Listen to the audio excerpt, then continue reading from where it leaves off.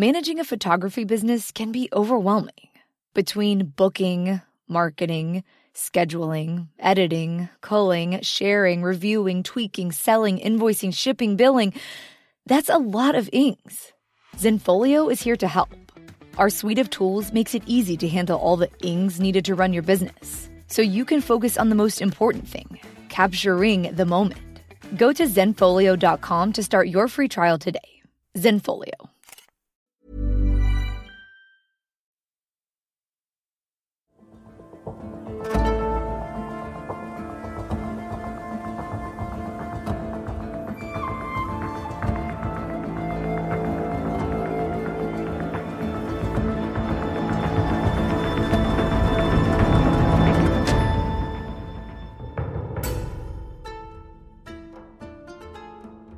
Hi, hello, welcome one and all. This is Let's Talk About Myths, baby. And I'm your host, Liv, the woman who absolutely physically cannot be brief when it comes to Greek plays. They're just too good, you guys. They're too good, and thus we have 3 episode-long arcs covering them because fuck, I love Greek tragedy so much. Anyway, I am here today with the final episode in the Prometheus bound arc of episodes, the play that can be summed up pretty succinctly as a story of Zeus's tyranny, a fact that is in itself utterly fucking fascinating. Well, gods know I won't be able to finish this series up with any new kind of brevity, so let's skip any kind of real introductory rambling and jump right into the where were we of it all. So where were we? Prometheus is, obviously, bound. He's been bound to the side of a mountain by unbreakable chains, bound there physically by Hephaestus, but entirely on the order of Zeus, carried out by those personification gods, Kratos and Bia. Bia, as you might have noticed, didn't speak. That's because of the 3-actor rule that exists for most Greek tragedy. I've mentioned it in passing, but it's another fascinating bit about the history of these plays and how they are meant to be performed. Traditionally, Greek tragedies only ever have 3 speaking parts on stage at any given time, and then the chorus. The 3 actors then go on to play all of the characters in the play, swapping out depending upon who's there to speak. This play is unique, of course, in that Prometheus is on stage the entire time, chained to a mountaintop, so that actor wouldn't have had a chance to play any other roles. But Kratos, for instance, would have played maybe like Io or Oceanus or something with a different costume and different mask. Often that led to a more powerful play because while there would be an effort to make the actor look different, namely the fact that they all wore masks throughout the performance, but of course the audience would still know it was the same actor. Of course, now that I'm trying to think of a great example of this, it's not coming to me. But it basically just provides a different level of sort of depth because these characters who might be super interconnected in different ways, like sort of subtly in the story, also then are played by the same actor and just is like just an extra level. Also, it's just interesting. But here I am rambling again because Greek tragedy is fascinating. Did you also know that the masks that the actors wore might have also enhanced the volume of their voices? The shape of the masks may have been used to amplify the voices like early microphones. Fucking fascinating! Still, fine, I'm here to remind you all where we left off in the Prometheus Bound. Prometheus is bound. The chorus of Oceanids are there to make him feel better. Their father, Oceanus, stopped by to say hello and be the subject of Prometheus's "woe is me, I'm the greatest savior of humanity" speeches, before Prometheus sent him off so he might continue to be the world's most important martyr. Then Io appeared in the form of a cow, at least in part, chased by a gadfly and haunted by the memory of Hera's guardian, Argos.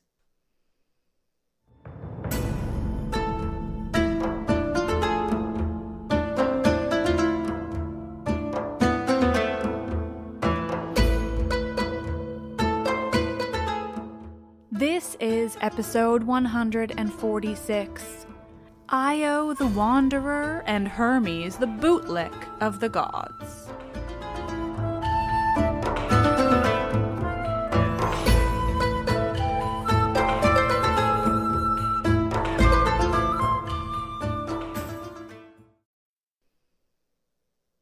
Io has told her story, that she was sought out by Zeus, but essentially spurned his advances in the form of, well, just not going to the place where she was told he would find her and have sex with her. She sought to avoid this fate and so was transformed into a cow for it, forever to be followed and bitten by the horrible gadfly. For a time she was guarded, watched, really, by Argus, the many-eyed guardian of Hera, whose eyes, upon his death, were put into the feathers of a peacock. Like I mentioned last week, Io's story in the Prometheus Bound is interestingly different from the more traditional version. Traditionally, she's with Zeus. Whether it's consensual is not always clear, but they are together for a time and Hera finds out. Zeus transforms Io into the cow in order to sneak her past Hera, who isn't as stupid as Zeus seems to think, and thus sends Argus to guard the cow that is Io. The difference is interesting because this is much more about blaming Zeus. Io's role in the Prometheus Bound is to be another victim of the wrath of Zeus, this tyranny that he has so recently inflicted upon the world. She's an example of how he has chosen to rule, with an iron fist, hell-bent on ruining the lives of anyone he thinks might have done him wrong in even the most minor of ways.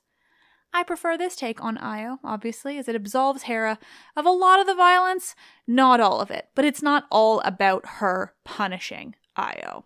It's just about Zeus's desire to be able to have sex with whoever he wants, whenever he wants, and what he'll do if that person attempts to avoid such a fate. Still, Io finishes telling this story to Prometheus and the chorus of Oceanids. She tells them about the gadfly that follows her, stinging her. She tells them about her wandering, and she's curious about just how much more wandering she will have to do. Spoilers, it's a lot. But the Oceanids hear this story and they're fearful of Io. It's not clear whether this is because they fear Zeus or just they have trouble with the story that she's told. It's a bit odd, honestly. But they respond to Io's story with horror and fear, and Prometheus has to talk them down. They've just explicitly asked her to tell her story, but once she does, they're horrified and they wish they'd never heard it. The chorus in this play seems to have a lot going on. They're not always particularly consistent in the role they're seemingly meant to play. Still, it gives Prometheus a reason to stand up for Io, to push the chorus and remind them this is literally what they asked for. And now, he adds, just as they requested in the first place, now that Io's story has been told by her, he can tell them all its sequel. Prometheus begins his speech, his story of Io's future, with, quote, "Hear now the sequel, the sufferings this maid is fated to endure at Hera's hand, and may you, daughter of Inachus, lay to heart my words, so that you may learn the end of your wanderings." Prometheus goes on. He tells Io that when she leaves there, she should head east, towards the rising sun. Walk in that direction until you reach fields that have not been plowed. There live the nomadic Scythians, whose straw homes sit high above the ground on carts. Such an interesting note about a very real people. Love to hear how the Greeks saw other groups in their general region. It's fascinating. He continues. He talks about the weapons of the Scythians, bows and arrows. And remember, the Scythians are one of the main contenders for who the mythological Amazons might have been referring to. Don't approach the Scythians, though, he tells her. Continue on. You'll see another group of people, but they too should be avoided, as they're not a fan of strangers. Then you'll reach a river, but don't cross it. Follow it to the Caucasus Mountain, where rivers pour from its steep sides. And quick note, there's a footnote here that clarifies this isn't the mountain range of the Caucasus, but one mountain with that name. Take a southern pass, crisscrossing mountains before you reach the Amazons themselves, quote, who loathe all men. I wish all the people who told me I hated men would at least refer to me as an Amazon when they did it. That would make the accusation much more enjoyable. Prometheus tells Io that these Amazons will gladly be her guide, which is nice. Reinforces the loathes all men bit. They'll like Io and they'll help her because she isn't a dude. Prometheus continues, telling Io other location and river names that she will reach, many of which are the same journey as the Argonauts took when they sailed in search of the Golden Fleece, the idea being that she's traveling east and then south towards the very edge of what the Greeks saw as Europe. There is one body of water, the Maeotic Straits, that will be difficult for her to cross. But Prometheus tells her she must steel herself and do it, but that after she does, the mortals of that region will tell stories of her legend, and it will be named for her, the Bosporus, the Cow Ford. Once you have crossed that, Prometheus tells Io, you will have left Europe entirely and will enter the continent of Asia. With this statement, Prometheus turns to the chorus, reminding them just how tyrannical Zeus is, and how this story proves it. His note to the chorus, according to the Rom translation, is, quote, "So now you see the tyrant of the gods is even-handed in cruelty. He set these wanderings because he, a god, lusted for her, a mortal." So again, we're emphasizing Zeus and not Hera, even if Hera's name was dropped at the beginning of this story of Io's wanderings and punishment. Prometheus finishes his speech by speaking once again to Io. Again, this is from the Rom translation, quote, "How harsh a suitor came to seek your hand, dear girl, for all the words I've said so far are but a prologue to your tale of woe."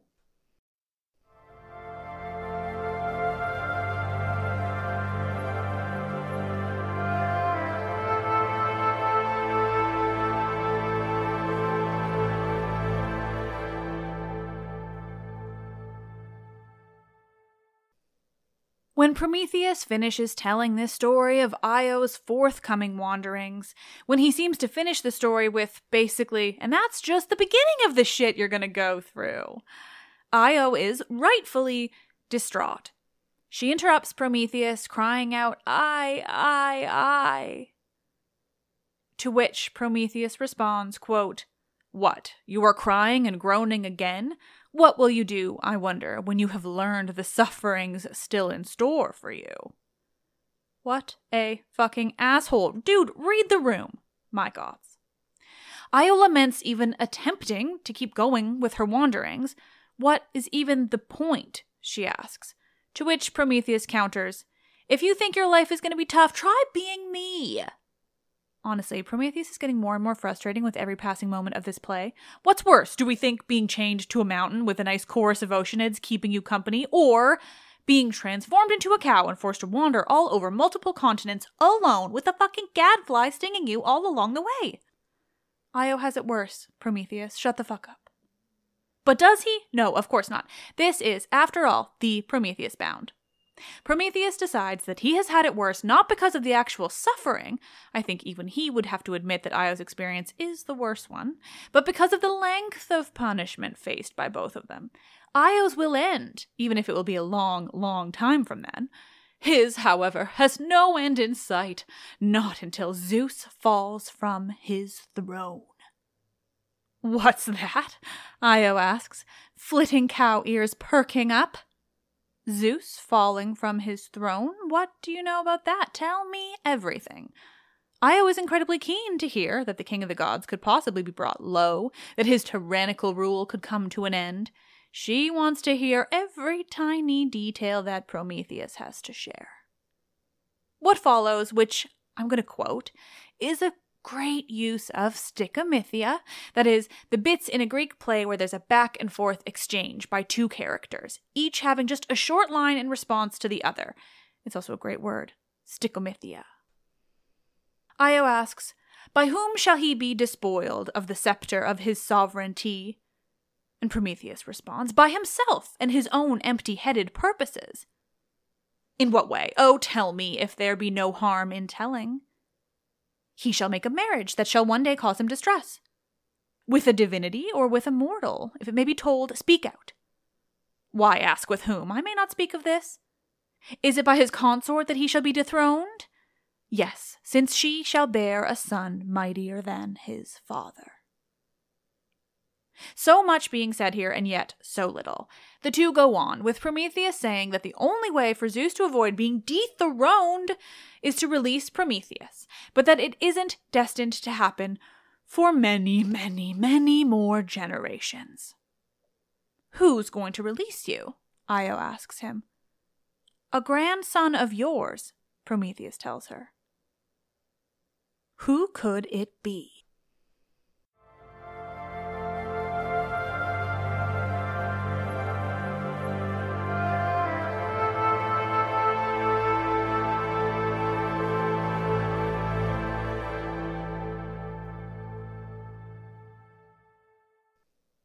So there's a lot of interesting things going on in this exchange. First, we hear talk of Zeus being completely dethroned by a divine son of his who will be more powerful than even Zeus himself. This may sound vaguely familiar, but of course it's not something that ever comes to pass. The idea being that Prometheus will be released and thus Zeus's downfall will not take place. It's a bit unclear how these two things are related, but the stories that come along with both pieces are things you all know well, and that the ancient audience watching the play would have also been very, very familiar with and invested in. That's what's so interesting about so many Greek plays. The idea that the audience watching would know all the bits and pieces. They would know all the history of these characters, the background, and what's going to happen to them after the play. That is, this son that would be destined to be far greater than Zeus and dethrone him entirely would be the son of Zeus and Thetis. Of course, in the end, Zeus becomes aware of this and he prevents Thetis from ever giving birth to a fully divine child at all, let alone one by him. Instead, Thetis' son is with the mortal hero Peleus and is none other than everyone's favorite lover of Patroclus, Achilles. Achilles, were he the son of Zeus and Thetis, or maybe even just Thetis and another powerful god, would surely have taken down Olympus entirely. As it stands, he did some pretty severe damage to Troy. And the offspring of Ios that will eventually free Prometheus? Heracles. But, as Prometheus goes on to explain to Io after this back and forth exchange, that won't be for a long, long, long time. Io asks when this will happen and which of her descendants will it be. She is, rightly, interested in news this important. But Prometheus, though he's trying to tell her the truth, is being cagey. It isn't good news, the answer to this question. Io is so many generations removed from Heracles when it comes to the mythological origins that they might as well not be related at all. This, though, isn't something she'd want to hear, as it just means that she's left to wander for gods know how many more years. That, though, is Io's fate, and at the very least, it's what she'll go on to become very, very famous for. Io wants to know more, though, and she continues pressing Prometheus. He eventually tells her that he will answer one of her questions about her future, but only one. Either I will tell you what's to come in your tale of woe, or I'll tell you who will go on to free me. You have to pick one, Prometheus states to Io. But the chorus interrupts here. The Oceanids want to hear both stories. They nudge Prometheus, telling him, tell Io one of the stories and then tell us the other one. That's more than fair, they say. You tell Io what fate lies in store for her, and then you tell us who will eventually free you. Of course, this is really just a way to allow Io and the audience to hear both stories. Whether it was the Oceanids' intention to help Io or not isn't entirely clear, but I'd like to think they're being kind to her. Or straight up, they just really want to hear more stories because they seem a bit over the top generally. I mean, either way, Io gets to hear both her fate and the fate of her descendants, so great day for Io, all things considered. And so, with that, Prometheus begins the first story about the fate of Io from there on out. He tells her where she should travel once she leaves Prometheus and the Oceanids, giving her explicit instructions on where she should go and what she will see. Frankly, we're not concerned with too much about that beyond where she will end up. But he does explain to her that along the way she will pass through the plain of Gorgons, which cool, so we're going to dwell there for a moment. Prometheus explains to Io that she will pass through the plain of Gorgons, and that there are many daughters of Phorcys. Firstly, the Grey Eye. I've spoken to you all about the Grey Eyes so many times, so I won't harp on them. They're the 3 old crones who share one eye and one tooth between them. A less than ideal existence, if you ask me. But what I appreciate about Aeschylus' description of them is that he notes that they look like swans, and that they have the body of swans. I did a bit of digging into this because it's weird and thus interesting, but it seems to me that Aeschylus is the only surviving source we have fully describing the Graeae as swan-like, let alone literal swans. There are ancient sources discussing Aeschylus's interpretation, but it seems pretty unique and possibly just a way to describe their age. They were old, crones, white, like swans. It's odd, and I like it. The point, though, is that Io will pass by them. She will also near the three sisters that we know and love, the Gorgons, the other daughters of Phorcys, my snaky-haired beloveds. He warns Io about these Gorgons, that they are loathed by humankind and that mortals may not look upon them and still draw breath. I love you, Medusa. But he doesn't dwell there. The Gorgons aren't the point. They're just another marker for Io on her long, long wander. Prometheus's description to Io about where she will go continue before he finally lands on her final destination, the Nile River Delta. There, Prometheus tells Io, you and your children will found a thriving settlement. Prometheus finishes this by saying, quote, if anything of this is confusing to you and hard to understand, may you question me yet again, and gain a clear account, for I have more leisure than I crave. Hey, if any of this isn't clear, ask away. I've got all the time in the world.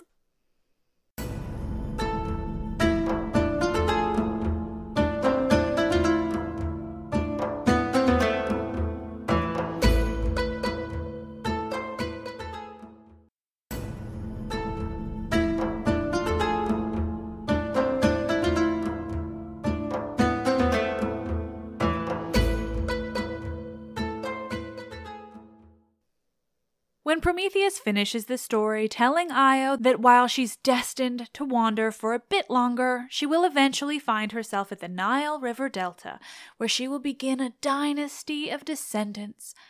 The chorus clarifies with him, asking if he's left anything out, but if not, that he should continue on with the rest of the story. Now, Io landing on the Nile River Delta makes it pretty obvious which dynastic culture she's intended to have founded. Egypt. Io is one of the ways that Greek mythology attempted to understand the Egyptian civilization, and through that, she becomes connected with the Egyptian goddess Isis.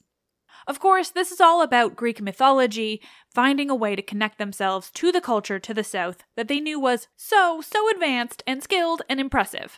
They wanted in on the badassery that is the Egyptian world, and they did it by inventing a story where a very Greek woman travels the whole of the Mediterranean before finding herself in Egypt. This is, obviously, not ideal way of seeing the Egyptian people, as descended from Greeks and very much based in the way the ancient Greeks truly wanted to believe that everything Greek was best. The Egyptians were, of course, much more ancient than the Greek world and very advanced. There are probably historians out there who could give way better context and maybe take issue with this way of seeing it, but I'm really just trying to emphasize the importance of Egypt in the region and thus the reasoning for the Greeks wanting to make them Greek. Of course, there's a lot of crossover between these two groups of people with travel and trade and thus immigration and the like, so that isn't to say that there wasn't Greek blood in the Egyptian world quite early on anyway, and vice versa. I just want to emphasize the way this story was used. It's important and honestly just super fascinating to examine the ways in which Greek mythology was used to spread the idea that the Greeks originated so many things and so many people. See, the ancient Greeks watching this play would have known the story of Io, they would have known her mythological connections with Egypt, and that she would go on to spawn the Egyptian people. There's more to this dynasty that she's meant to found, but Prometheus will get there. He goes on. In case you worried that I've been bullshitting you this whole time, Io, I'll prove myself by telling you your own story up to this point. That is his next story, he says. He will remind Io what's happened to her. Is this a kindness? I think not. He's about to make her relive her trauma in order to prove himself to be, helpful? It's a bit wild. Still, he does it. He tells Io that, for her sake, he won't rehash everything she's been through, just the most recent bits. How nice of him. He tells her about her own wandering, how she reached Dodona, where Zeus's own oracle tells prophecies via the shaking of oak trees. Yes, I've got to talk to you all about Dodona sometime. Prometheus tells her about when she reached Dodona, she was hailed as Zeus's wife-to-be. How nice for her. Oh, no, it wasn't? Is any of this pleasing to you? Prometheus asks as an aside. Then he continues. Still being stung by that awful gadfly, you continued on to reach the Adriatic. And he tells Io, because of your wanderings to that sea, the gulf will always be named for you, the Ionian. That most of the seas around Greece and the Mediterranean take their names from mythological figures thrills me to no end. The Ionian, the Aegean, the Icarian. Incredible. And that, Prometheus finishes, proves my skill in prophecy. Ah, Prometheus sure is proud of himself. But wait, he says, now I'll tell you the rest of my previous story about what will come after your wanderings. Prometheus sure does love to talk.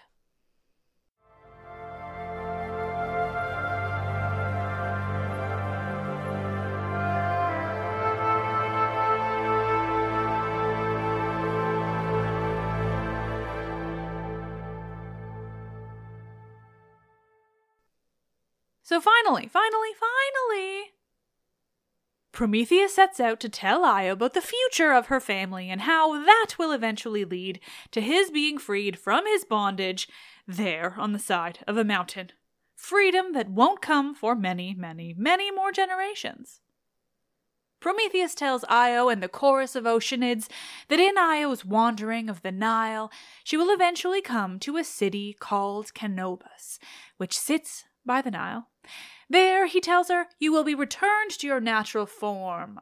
Io is a nymph, kind of, by relation, but the idea is that she will be transformed back into a human form by Zeus. He will touch her, Prometheus says quite specifically. The word touch is interesting here and important because while it clarifies that Zeus's touch is pretty magic and specifies his touch is harmless in one translation and unterrifying in another, it still serves to impregnate Io. Goody! So Io will give birth to a child called Epaphus, which the name actually relates to touch as well. Prometheus tells her this, and that Epaphus will be the child of Zeus. Prometheus also clarifies that Epaphus will be dark-skinned. Epaphus was, according to a footnote in the Rome translation that I'm reading, associated with the Egyptian god Apis. At least he was by the Greeks. In a troubling turn, though, the other translation we've referred to throughout most of this, which is much older, translates him to just being dark versus dark-skinned, which has bizarre and troubling ramifications. Two very different things, particularly in Greek myth. Epaphus, though, is dark-skinned. He is Egyptian, and he is the first in Io's line. This is obviously an important piece when it comes to debunking the long line of nonsensical whiteness placed upon ancient Greece, as if there were 0 dark-skinned people in their orbit. Because not only is Epaphus, Io's son, dark-skinned, but he begins her dynasty of, at least for now, dark-skinned descendants.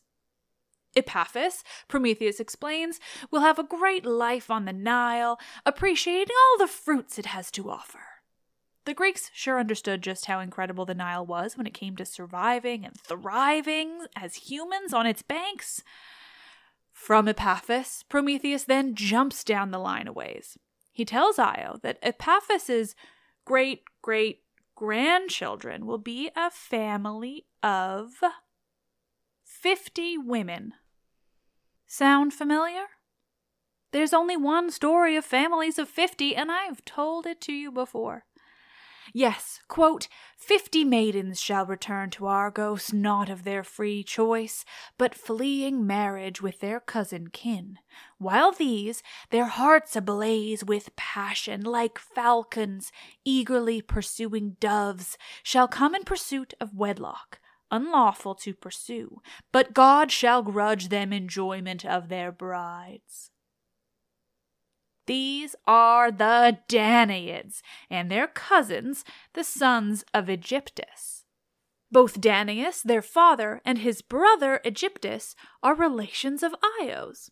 I mean, obviously both of them, they're brothers, but still, I'm trying to make sure I use the name Aegyptus here. So Danaus and his 50 daughters, the Danaids, and Aegyptus, whose name the Greeks associate with the name of Egypt, had 50 sons. The sons of Aegyptus want to marry their cousins, and the Danaids are absolutely not interested. And so, as Prometheus said in the quote, the Danaids flee back to Argos, Io's home. Of course, 49 of them will go on to murder 49 of their cousins and cause a whole dark and bloody kerfuffle there. But there are 2 that aren't a part of the murder. The woman is Hypermnestra, and it's from her and her cousin, Lynceus, that Io's line keeps going. Finally, more generations down the line, there will be born my savior, Prometheus tells Io. Of course, he's referring to Heracles, as I mentioned earlier. I don't believe in spoilers for things like that in these plays because I think such a huge part of what makes them so interesting is that the ancient Greeks would have known who everyone was talking about, even if they weren't named. Here, specifically, Heracles' name isn't given, but everyone would have known exactly who Prometheus was talking about.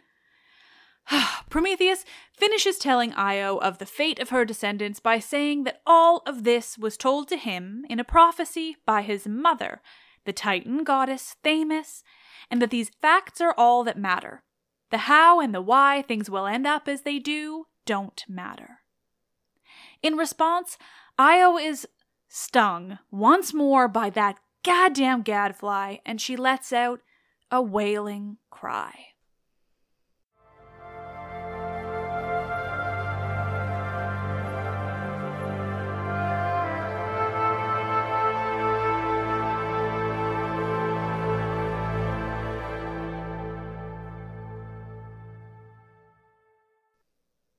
Aye, Io cries out before she says, quote, "Once again convulsive pain and frenzy striking my brain, inflame me. I am stung by the gadfly's barb, unforged by fire. My heart knocks at my ribs in terror. My eyeballs roll wildly round and round. I am carried out of my course by a fierce blast of madness. I've lost all my mastery over my tongue, and a stream of turbid words beats recklessly against the billows of dark destruction." And that is Io's last lines in this play. With this, Io leaves the stage and the play entirely.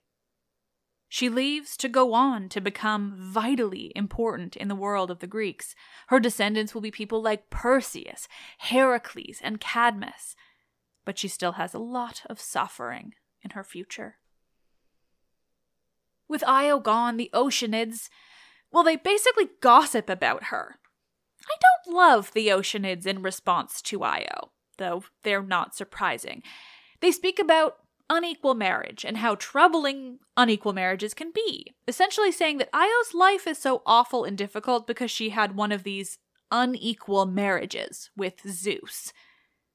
Obviously, their idea of marriage isn't the same of ours, since they also add that much of her suffering is due to Hera, his actual wife. Io didn't choose to be with Zeus, and she certainly wasn't married to him. He spotted her and then ruined her life. And the Oceanids shit-talk that situation. Prometheus, thankfully, brings them back to the matter at hand, the reason of all of this and the subject of the first half of the play. He's there to remind them about Zeus's tyranny. Prometheus speaks of the forthcoming fall of Zeus at the hands of the children of Thetis. He speaks of a curse uttered by Kronos as Zeus took him down. This play seems to be the only reference to such a curse. I find this also fascinating. Prometheus is so sure of Zeus's fall that he will be taken out by this child of Thetis. The chorus questions him, saying that this is only what he wants, that he can't be certain of it.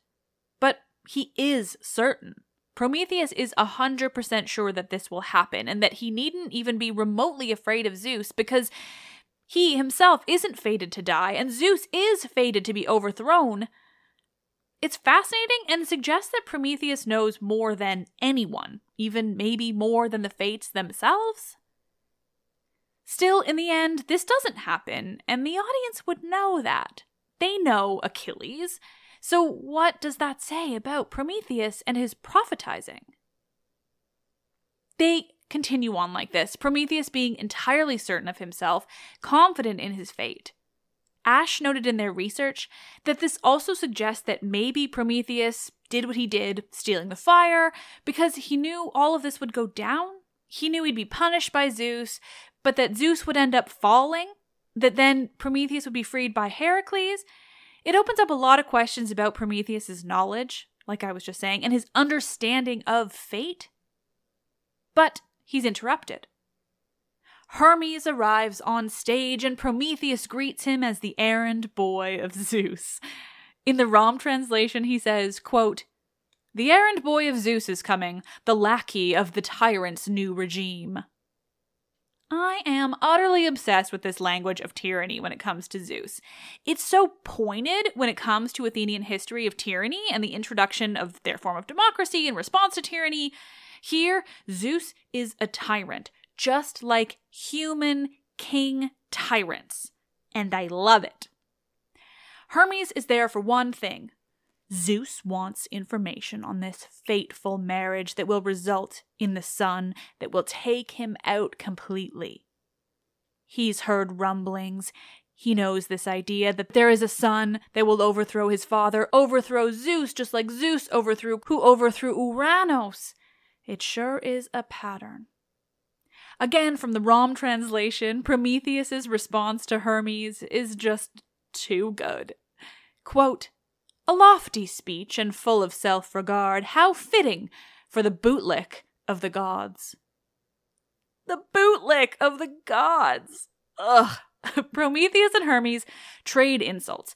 Once again, I remind you of the brilliant word for this, back and forth type of exchange in Greek plays, stikimithia. They go back and forth, Prometheus refusing to tell Hermes the prophecy he's looking for. Hermes questions why Prometheus is bothered enough by Zeus's actions to allow himself to be punished in this way. They don't see it the same. Hermes sees the gods in power, and thus, what's the problem? He's happy being Zeus's messenger boy. Prometheus, meanwhile, is the martyr, but also, he's kind of right in terms of Zeus's actions. He's very confident in his decision. He's happy to be punished as he is, if it means he gets to stand up to Zeus, the tyrant. And so Hermes takes this opportunity to straight up threaten Prometheus. "Think about what you're doing here," he says. "If you don't give us what we want, Zeus will rain down even further punishment." He threatens thunder and lightning that would smash the mountaintop where Prometheus is chained, that he would be entombed within it. And then he threatens the more famed punishment of Prometheus, that Zeus would send an eagle, the symbol of the god, to fly to Prometheus and tear him up, feasting on his liver. This wouldn't end, Prometheus adds in finishing his threats, unless some god was willing to take you down to Tartarus itself. Prometheus, unsurprisingly, is fine with all of these threats. He's not concerned with himself. He's stuck on this understanding that he has of fate and what's to come. Hermes warns off the chorus, saying they should leave Prometheus now, lest they get caught up in the further punishment that's forthcoming. And though they briefly had agreed with Hermes that he might have had a point, they stay with Prometheus. And so, with that, Hermes leaves them alone, and as soon as he's gone, the roar and clap of thunder and lightning begins while Prometheus speaks his final, brief speech. Quote, "Indeed, now it has passed from word to deed. The earth rocks, the echoing thunder peal from the depths rolls roaring past me. The fiery wreathed lightning flashes flare forth, and whirlwinds toss the swirling dust. The blasts of all the wind leap forth and set in hostile array their embattled strife. The sky is confounded with the deep.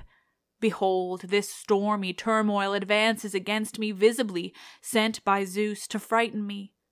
O holy mother mine, O you firmament that revolves the common light of all, you see the wrongs I suffer."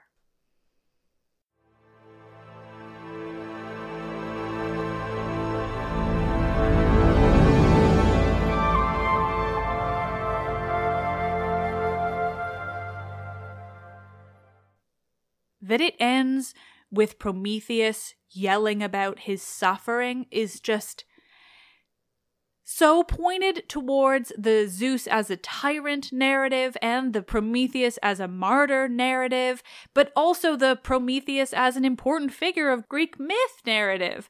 It is so many things in once. It is so beautiful. Oh my god, this play is so fascinating. Again, nerds, as always, thank you so much for listening. I really do love telling these plays, and I love when I hear from you all that you love them too. I love hearing that you all love any specific type of episodes. It really gives me a boost. It reminds me that I'm doing something that people really enjoy and find valuable. So please feel free to reach out anytime. My social media is welcome to you all. It's Myths Baby everywhere. Again, a huge thank you to Ash Strain, who helped with research on this play. They have been invaluable. Next week, I'm diving into something a bit more traditional. We're talking Apollo, an episode dedicated to the god of everything and also nothing, as far as I see it. I'll explain next week. After that, I'm going to revisit one of the most famous women from Greek myth, someone I've really only talked about in relation to the men around her and the way that a war started because of her. Helen. We're diving into everything Helen, from the mythology to what she means as a person in storytelling and reality. I am psyched. And there's even more exciting things to come because, again, I've actually been planning ahead. What a concept. Stay tuned here and on my Twitter and Instagram, where I'll be announcing things soon. Thank you all. As always, you're truly the best. We're getting closer and closer to that time of year when you get your Spotify Wrapped notifications and you all share them with me and they thrill me to no end. Cannot wait. Feel free. And also, I guess, listen and follow on Spotify. Thank you. I am Liv and I love this shit.